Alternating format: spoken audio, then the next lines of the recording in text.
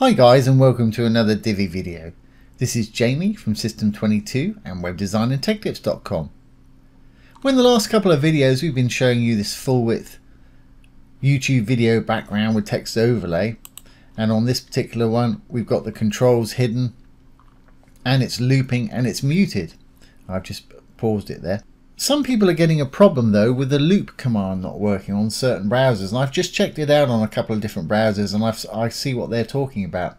There's a pretty easy fix to make this work, so if you're having this problem, just follow along. This is going to be a very quick video. Let's go into this page here. I'll get rid of that.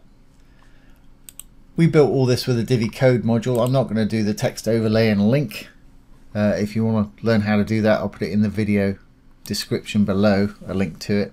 So I've got a video here, and in case you don't know how to embed a YouTube video, just go to the video, hit the share button.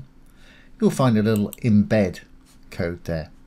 Now you can decide whether or not to show player controls and privacy enhanced mode here. I'm going to leave mine just as it is for expediency today. I'm going to take that, Control C to copy. Let's go back to our page here with our code module, and we'll just paste it in there. And there's a video. It's just a regular video and you have to manually start and stop it. So we want it to autoplay, so we're going to go back to the end of the actual ID of the video itself. There's the YouTube embed / and then it's the ID of the video. Right after the E, in this particular case of the ID, we're going to put a question mark. Make sure you put it before those inverted commas there. And we're going to say loop equals 1. So it'll go round and round. And of course we want to make it autoplay if it's going to do that. We'll say ampersand, or the and symbol. You can say autoplay equals 1. Now we don't want any sound. So let's add ampersand, or and again, mute. As you can hear, it's coming in there, equals 1.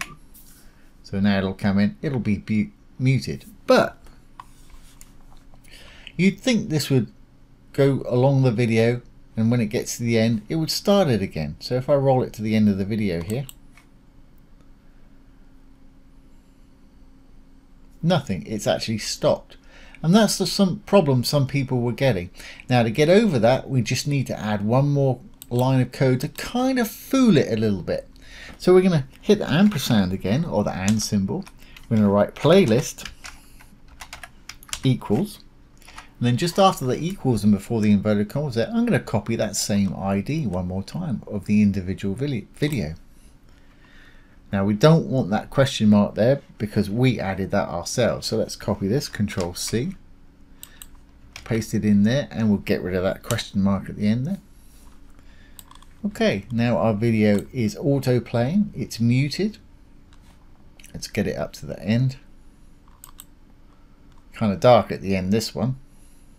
But there we are, it's looped, it's started all over again.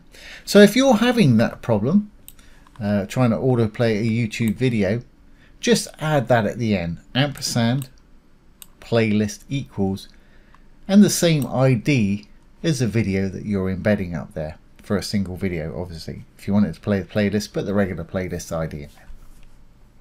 So I hope you've enjoyed this today and found it useful. If you have, please give it a thumbs up, ring the bell, comment, share, and subscribe to the YouTube channel. Once again, this has been Jamie from System22 and webdesignandtechtips.com. Thanks for watching. Have a great day.